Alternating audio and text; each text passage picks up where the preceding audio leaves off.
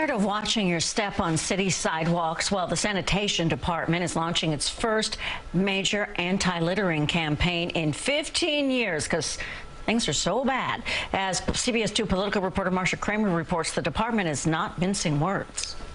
Litterers who leave stuff like this on the street and poopatrators who leave this behind are the targets of a brash new ad campaign to get them to curb their nasty habits. It's brash and it's bold and it speaks to New Yorkers in the language that we all speak. Yes, the ads definitely mince no words. 3 tell New Yorkers, and I quote, "If you're litter, you're garbage."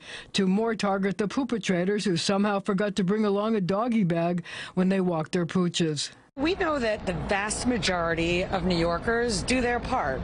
They don't litter on the street, they don't leave dog poop on the street, but for that small percentage who do, yeah, we want to shame them. Not for nothing, but who wants to walk down a Manhattan street and almost step in this stuff?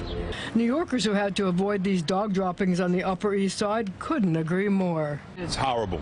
It's out of control. They need to clean up New York City. Period. I hated it like everyone else. I am so angry. I yelled at some woman the other day because it's just horrible. And there are no cops here to give out tickets. Makes you angry? Absolutely. So the city's trying to mount a campaign to try to stop people from doing it. You think they'll be successful? No. Why? Because people will just do what they want to do. I believe it when I see it. Commissioner Tisch says believe it. These ads are going to be all over the city, and she's determined to see results. So if you saw somebody dropping a can or a cup or a cigarette butt on the street, what would you say to them? I tell them where to stick it. In the litter basket, of course. The mayor, who as everyone knows is ratophobic, is 100% behind the campaign.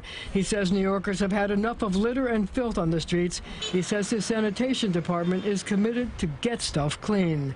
I'm Marcia Kramer, CBS 2 News.